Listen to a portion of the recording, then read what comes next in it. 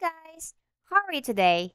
In today's video, I will show you how to watch offline videos in Amazon Prime Video. Let's start. Yes, you heard it right. You could definitely watch offline in Amazon Prime, and you could enjoy and continue to enjoy streaming free TV shows and then your favorite movies without having to be connected to the internet. So say if you're doing camping or you're on flight, you could definitely enjoy and watching Amazon Prime Video even if you're offline. So how to do that? Just pretty simple. All you need to do is just download the content.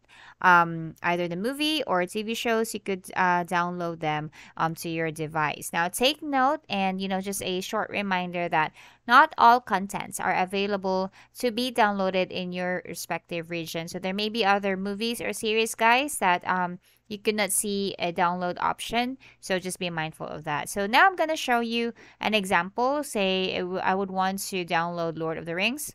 If I click on that, this one right here. So this is you would be able to see this in every movie that you would wish to download. But then again, not all movies can be downloaded, okay? So you would be led to this page. Just, get Install app, open Microsoft Store, and then, you will just basically wait for, Microsoft Store to open and then just get. And then, yeah. So that's how simple it is, just really waiting for the content to be downloaded. And then you could actually see Prime Video for Windows. So it's like, an indicator that you could actually really download, content from here.